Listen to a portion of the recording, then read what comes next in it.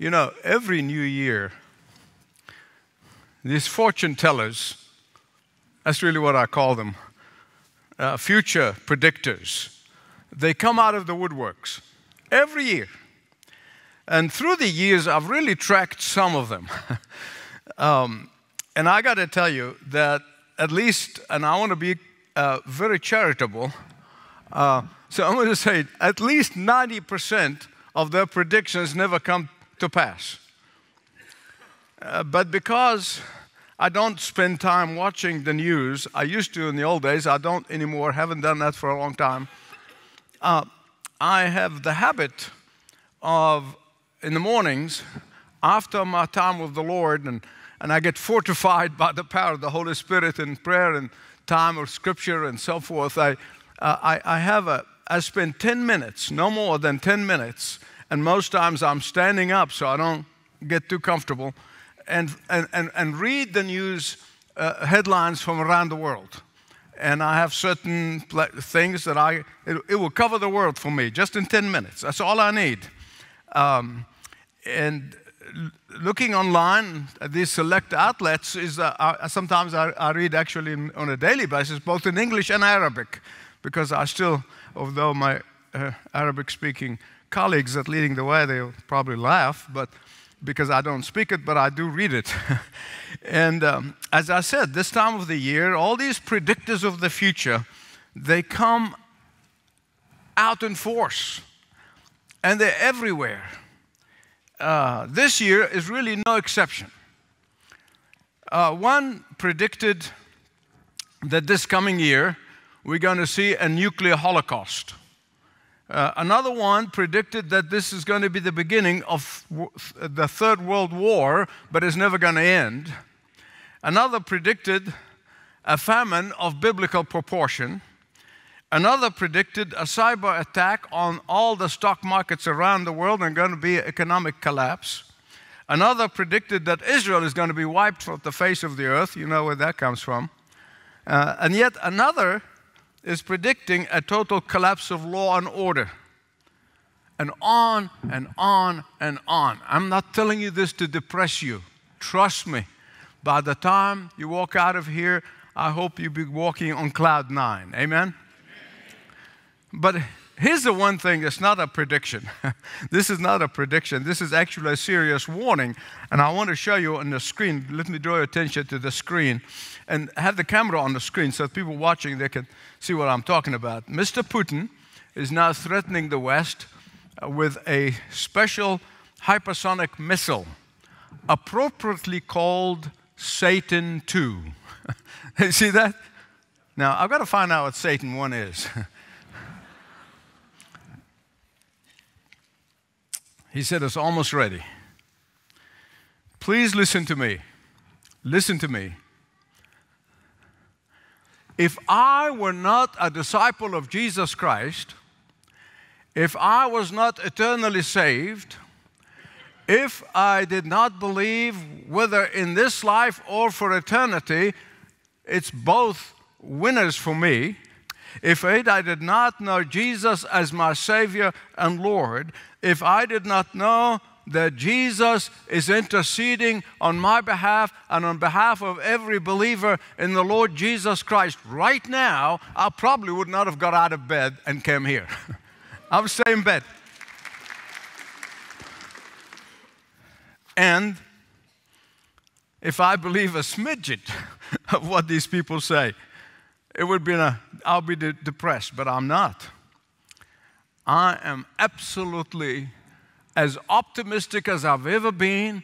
I'm as encouraged as I've ever been. I am hopeful as I've ever been because I know that my Redeemer liveth and He is interceding for me at the right hand of the Father.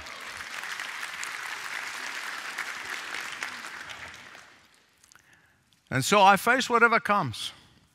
Whatever comes. It makes no difference to us who know and love Jesus. It makes no difference to us whether any of these predictions come true or not, because our confidence is never shaken, because our faith is immovable, because our peace and our joy is not dependent on the circumstances, because our peace can never be taken away from us, because eternal security in Christ is not up for grabs. Why? Because we fully trust in the promises of God in the Word of God.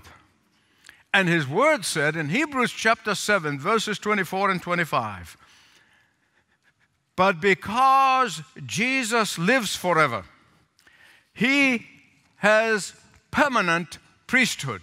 What kind of priesthood?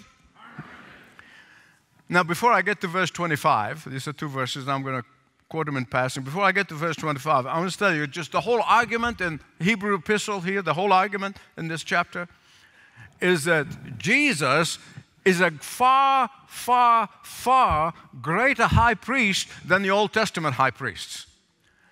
He is a high priest, not from the Levitical side, but according on the order of Melchizedek. Supernatural, permanent. And because of the resurrection and the ascension, He is now at the right hand of the Father as our permanent high priest, our permanent high priest who intercedes on our behalf. Now, verse 25, Hebrews 7:25. Therefore, remember I always tell you when you see the word therefore, find out why it is therefore. Therefore, He is able to save completely those who come to Him. He is able to save what? He's able to save what? Those who come to Him. And here it comes. Because He always lives to do what? To intercede for them. Praise God. Now, my beloved friends, that is enough for me to be able to say to whoever is predicting the future, bring it on. Bring it on. Why? Because my Savior is interceding for me right now, at this very moment. I am thankful to the Lord that the Holy Spirit guided John, specifically John, out of the 4 Gospels, to give us this word-for-word sample, example of how our Lord is interceding for us. Our Lord, while here on earth, just before the crucifixion, resurrection, and ascension, He gave us an example of how He is now interceding for us at this very moment. And so turn with me to John 17 that Johnny read very ably this morning, page 1679. I want to tell you, I am personally believe with all my heart that the Holy Spirit of God has inspired every word that is written in the Word of God in the Bible. I am indebted and grateful to the Apostle John, particularly for his recording those words of Jesus in John 17, in the Holy Scripture, showing us exactly how permanently He is now interceding for us. And because it reveals to us what Jesus is doing right now, it will literally lift us up to begin the year and continue throughout the year being lifted up, being encouraged, being literally motivated to bring glory to His name. Can I get an amen? Think about this with me, please. Think about this with me. Whenever any of us are facing trials in life, and we all have those, right? I wish they were not the case, but we all face trials for different people. Or whenever we're walking in the shadows or in walking in the valleys of life. And if you read my book, Trust and Obey, you know I've had many valleys in my life, and I'll probably have some more. But whenever we are experiencing pain or suffering or in the valley, and some Christian brother or sister would say to us, I'm praying for you. I'm praying for you. Just think how encouraging that is. How encouraging to know that the priests, because in the New Testament, all the believers are priests. We don't need an earthly priest to intercede on our behalf. We all intercede on behalf of each other. But this is way, way, way, way more than even us interceding for each other. When you think of our great high priest, our permanent high priest, the one who paid for us by the shedding blood of his blood on the cross, our Savior, Redeemer, and Lord, our very Creator, is now interceding for us. Listen, your name is mentioned in high places. Did you know that? No, not in the White House. That's junk. Not in Buckingham Palace. That's junk. But your name is being mentioned in high places in the throne room of God. You are mentioned by name.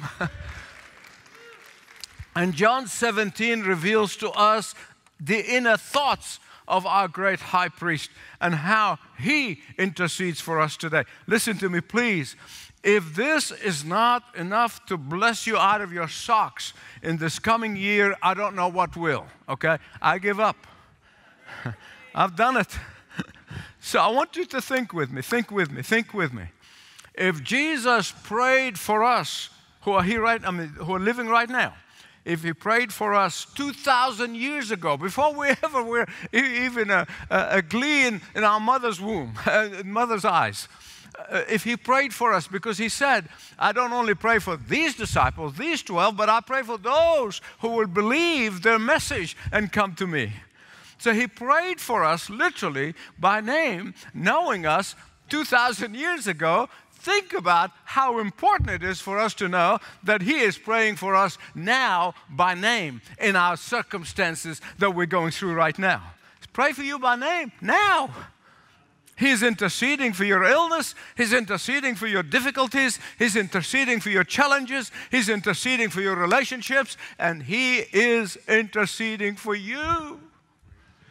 And here is the most thrilling part to me. He's going to keep on interceding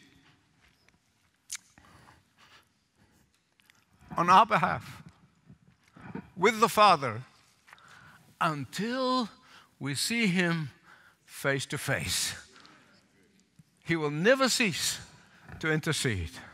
3 things I want to share with you very quickly here about Jesus' high priestly intercession in John chapter 17. First of all, in the first 5 verses, you notice our Lord is claiming his own glorification, which now he's appropriating. But before the cross and the tomb and the resurrection, he was claiming that glorification, his own glorification, has already been promised by the Father. Secondly, verses 6 to 19, that's the longest part, that he is praying for our sanctification. And thirdly, verses 20 to 26, Jesus is interceding for our unification. His glorification, our sanctification and unification. Look at these very quickly. I want to unwrap them very fast.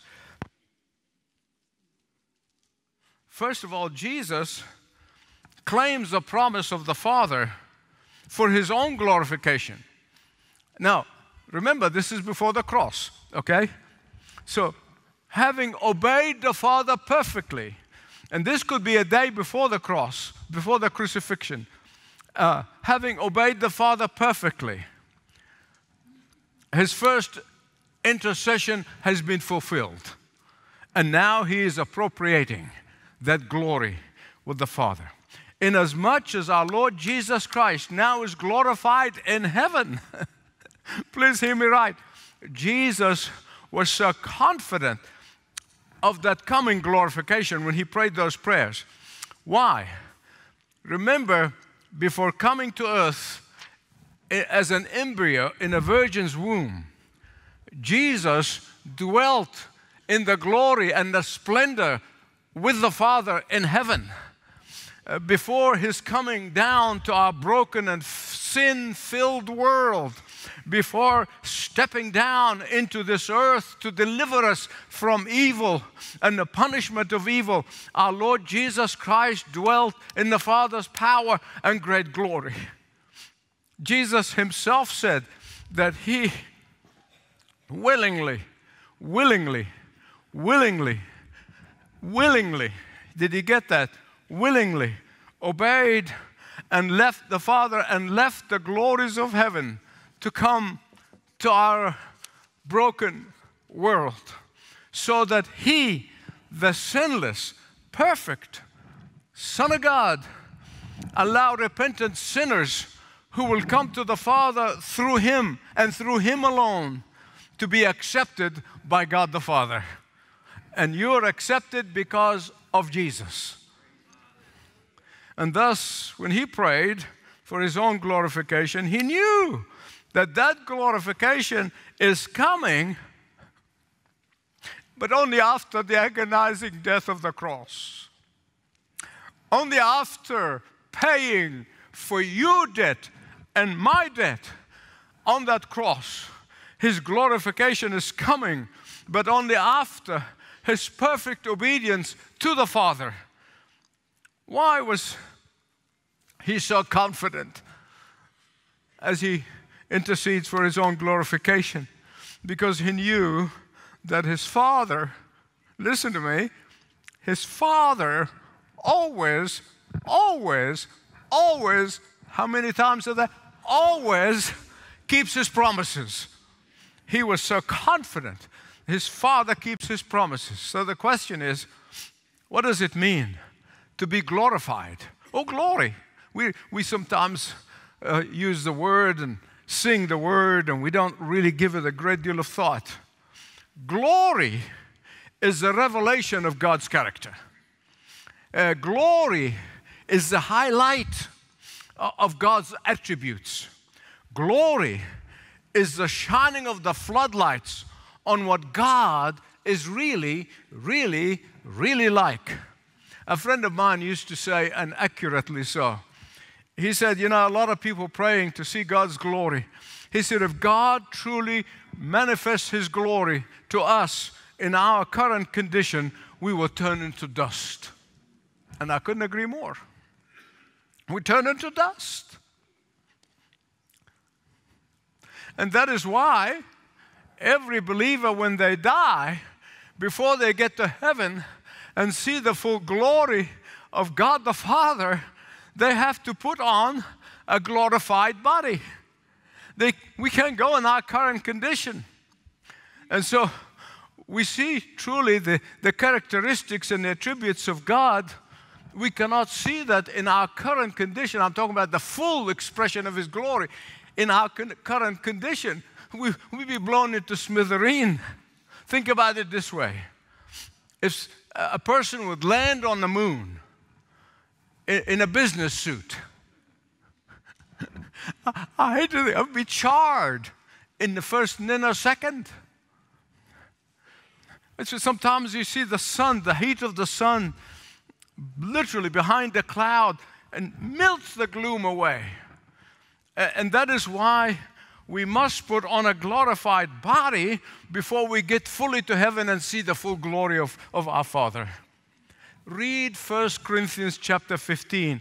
It's long chapter, 58 verses, but it will show you Paul's argument is that we get close. We're not going to be floating souls in heaven. We will have a glorified body. Otherwise, we could not see Jesus. We could not see the glory of God. And so, I can tell you, I can't wait. You see, our current body can never see the full glory of God and survive, not for a nanosecond. When Jesus went to the cross, the hidden riches and the radiance of God, his love, his truth, his mercy was partially revealed. And because of the fact that only Jesus is the full revelation of the glory of God, our pagan culture blocks his name. They hide his name. They deride his name. They even curse his name because they've rejected the glory that was revealed of the Father by Jesus. Oh, but for us who love Jesus, those of us who love Jesus, those who have lived for Jesus, He's our only hope. He's our only power for living. He's our only strength in times of trouble. He's our only authority over demons and evil spirits.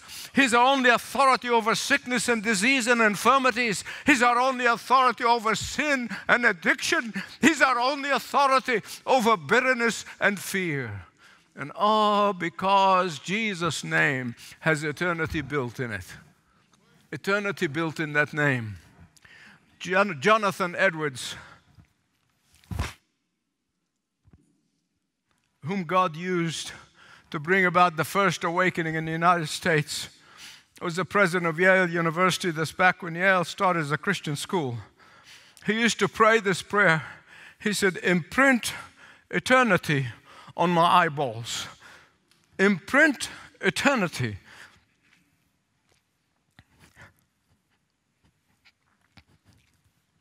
on my eyeballs. Beloved, that's my prayer. Look at verse 3. This is eternal life, that they know you, the only true God, and your Son, your only Son. And those foolish people in many a church would say, Jesus just the founder of another religion. Let them read that verse. This is eternal life, that they know you, the only true God, and your only Son. You know, so many people sometimes mistakenly think that they will experience eternal life after they die. Our Lord here in this very verse disabuses us of that notion. How? By telling us that eternal life begins the moment we know God, Father, Son, and Holy Spirit. Eternal life begins in us when Jesus is enthroned on our hearts as our Savior and Lord. And that is why dying for the believers, listen to me, dying for the believers is only a change of clothes. It's only a change of residence. It's moving from the basement to the penthouse. It's moving from the tent to the mansion. It's moving from the slum to the posh. It's moving from the perishable to the imperishable. It's moving from the limited to the limitless. It's moving from weakness to strength. Praise God. Give Him praise.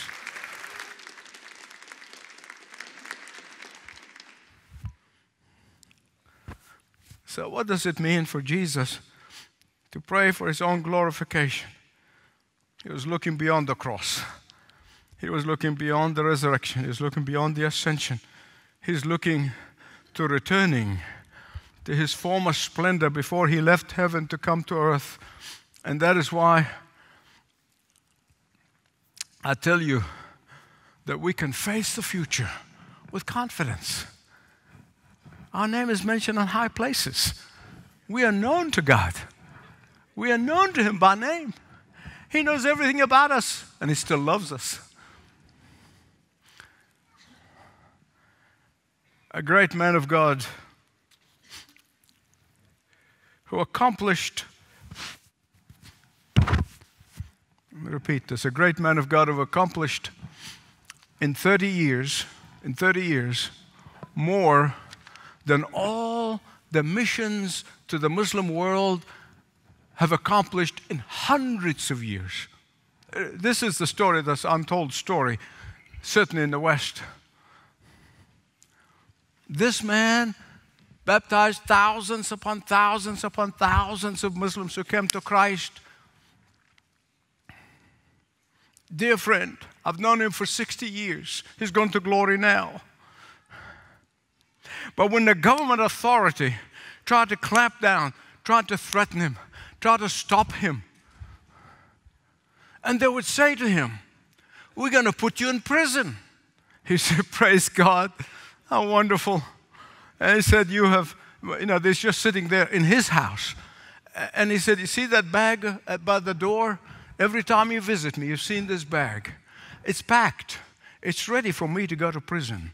As a matter of fact, I just change a toothpaste every year. And what a wonderful thing that would be for me to have time to write books that I've been wanting to write. I don't have time to write.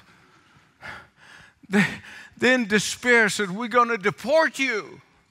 And they said, oh, that would be wonderful. My poor grandchildren living in America, they have not been able to spend much time with me, and I'm not able to spend time with them. What are you going to do me a favor if you deport me? No matter what threats he received, he thanked them, and he assured them of his prayer for them and for their family members, the like of which I've never known.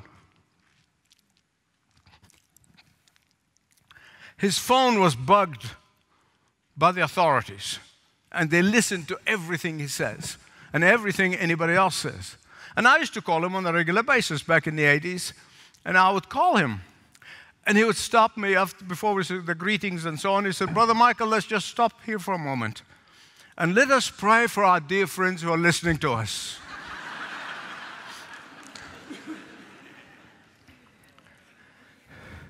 He said, they're only doing their job. Let's just pray for them. Where did this confidence come from? Where did this assurance come from?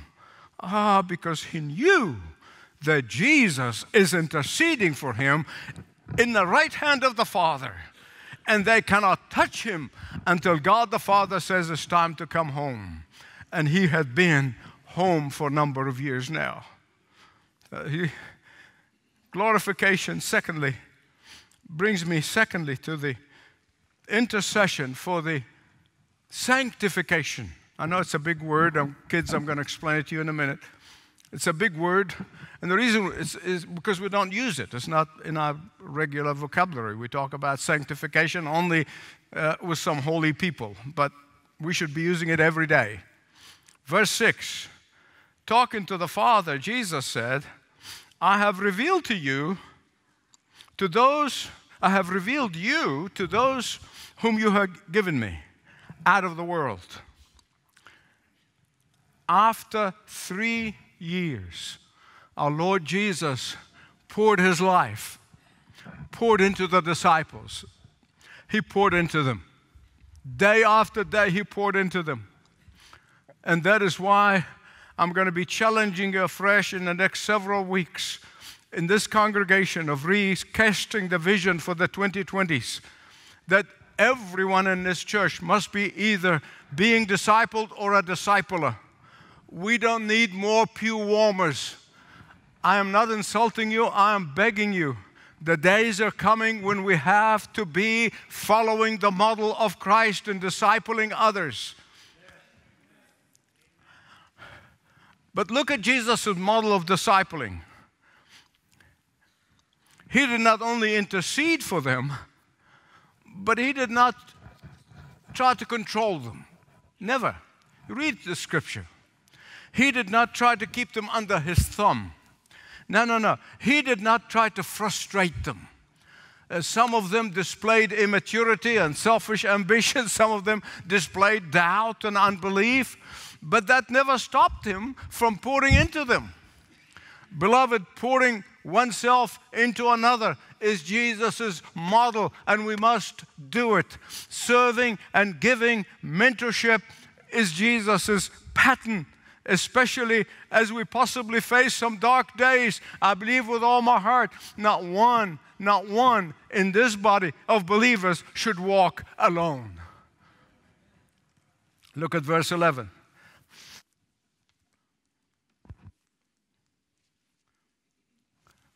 Holy Father, protect them by the power of your name. The power is where? In the name. The name that you gave me. We saw on the Christmas Eve, if you were here, that it was God the Father who gave Jesus his name. Not his adopted earthly father, not his mother. God the Father gave him that name. Verse 12. While I was with them, I kept them safe by the name that you gave me. Only the son of perdition, referring to Judas Iscariot, who was pretending to be a believer. My goodness gracious, there's so many pretending believers. These are called the goats in the church. They're actually not pretending to be sheep anymore. Hear me right, please, it's important. What I'm going to tell you is the absolute truth. Namely, that with all of our faults and failures, with all of our fumbling and stumbling, and your pastors included, with all of our weakness and frailties, with all of our doubts and fears, God is protecting His disciples. My confidence is not in my holding into God, as some people say. Let me tell you something. If that was the case, I would have been lost a long time ago. But my confidence comes from the fact that He's holding me. He's holding me. He's holding me. Jesus is interceding for His disciples right now, which means that those who are eternally saved, those who know and love Jesus, no one can steal their salvation. No one can deprive them of fellowship with Him. Jesus is asking the Father that you and you and you and you and me be protected from the schemes of Satan, from what's around the corner that we can't see, from the blind alleys. Protect them even from Mr. Putin, Satan too. Verse 15. My prayer is that you do not take them out of this world, but you protect them from the evil one. And that is why you often hear me say, and I know some people misunderstand that, and I hope you don't, but if you do, that's fine. God bless you. It's not cockiness, it's not pride, it's not arrogance to say, and I'll keep saying it until I go and see Him face to face. I am indestructible until God says, come home.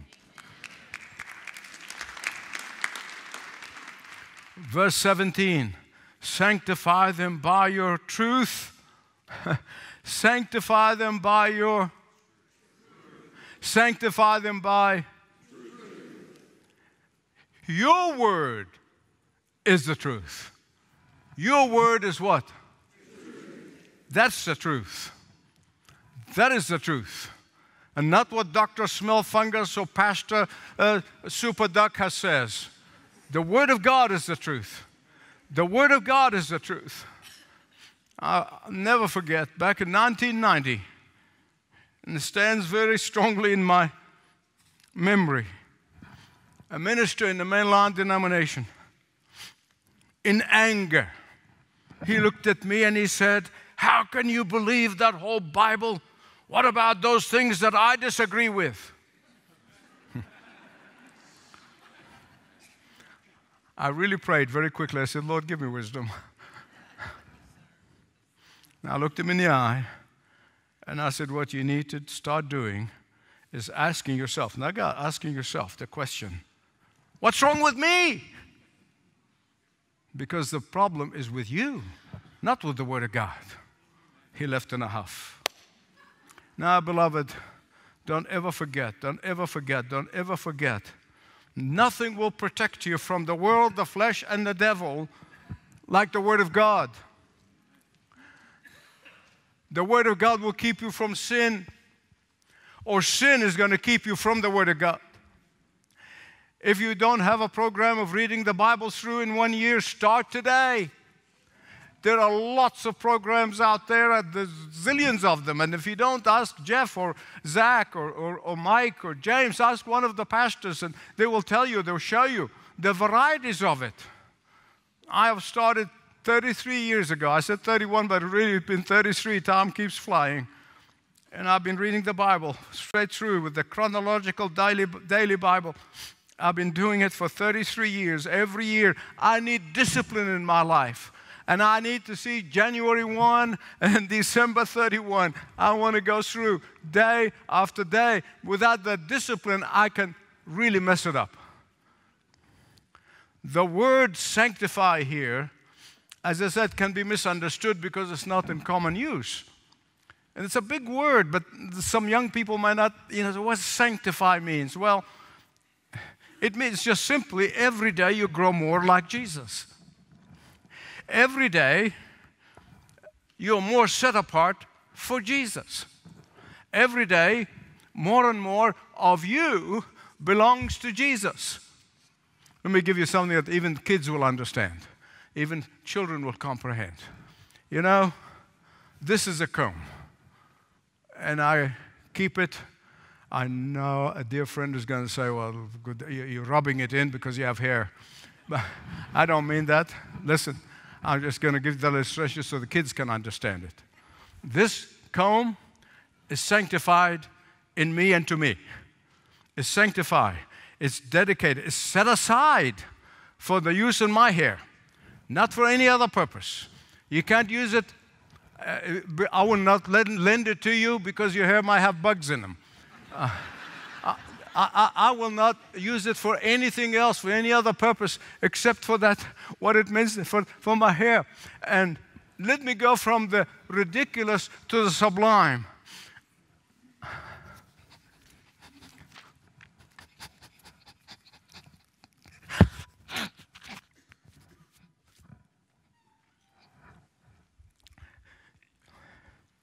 You and I are set aside for Jesus. We set aside for His glory.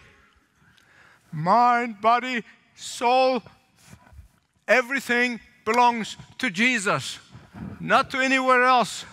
You cannot use it for junk and you cannot use it for other stuff that does not bring glory to Jesus. That's what it means to be sanctified, to be set aside.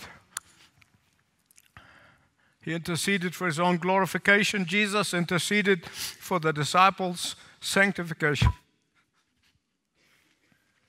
And thirdly, He interceded for our unification. Perhaps, I'm very careful choice of my words, perhaps no one knows more about the abuse, yep, you heard me right, the abuse of the word unity than I do. Maybe you know as much, but not more, I promise you.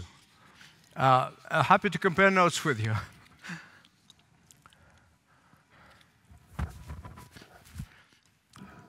In my years of ministering in the apostate church, a church that turned its back on the gospel of Jesus Christ, the word unity was often used to silence the Bible-believing Christians in many mainline denominations. Why? So that they would get their apostate agenda through. Their motto was as follows: doctrine divides, but love unites. Meaning, because they don't believe in the divinity of Christ, but I believe in the divinity of Christ, that is a disunity. I am causing disunity to the body. Doctrine divide. If I believe that Jesus rose from the dead, bodily, physically, though when they don't, I shouldn't be preaching that because that divides. But love unites. But love, they mean, is that you bring all sorts of abomination and be accepted into the church. That is not love.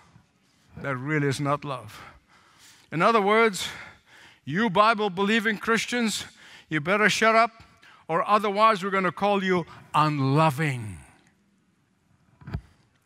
No matter how abominable that agenda was. And listen, that is not the unity that Jesus is praying for here in Gospel of John chapter 17.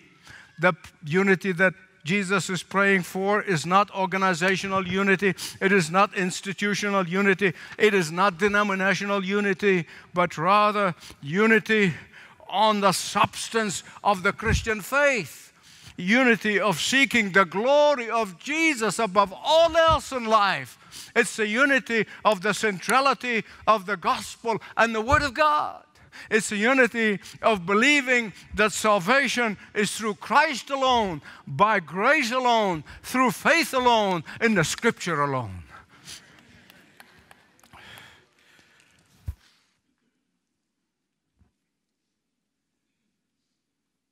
Verse 22, I have given them the glory. I revealed to them your character that you've given me. I've shone the light on how loving you are. Don't ever fall in the trap of these false teachers who tell you that the God of the Old Testament is not the God of the New Testament, that the God of the Old Testament is a God of wrath, but the God of the New Testament is a God of love. Absolutely false from the pit of hell. It is God of the Old Testament who sent His Son Jesus to die on the cross to redeem us. Verse 22 again, He's saying, I've revealed them. I revealed to them the character and attributes of God. And they're going to see it even more fully on the cross. Beloved, when we love one another, united on the gospel, united on the Word of God, united on the death and the resurrection of Jesus as the only way to heaven, we are revealing the character of God by loving one another. And that is why whatever happens in the coming year or years, we can face it with confidence. We can face it with hope because we can see Jesus interceding right now with the Father, that now He's claiming His own, appropriating His own glorification, but He's praying for us, for our sanctification, that we may be more and more like Jesus every day. He's praying for our unity around the Word of God and the gospel of Jesus Christ. He's praying for us to be united on the majors and minor on the minors and not get all sideways over silly things. That's the unity He's talking about. Can I get an amen? Amen. Father, I don't know how to thank you. I don't know how to express it in any language. That you have given us your word and that it can minister to us here in the 21st century. Father, we thank you for Jesus. We thank you for His willingness and His obedience all the way to the cross. And we thank you for your faithfulness and glorifying Him in heaven with you. We thank you that even now He's interceding on our behalf. And He wants to see His children committed to Him, more and more like Him, more and more bringing glory to Him, regardless of how dark our culture and our world has become or becoming.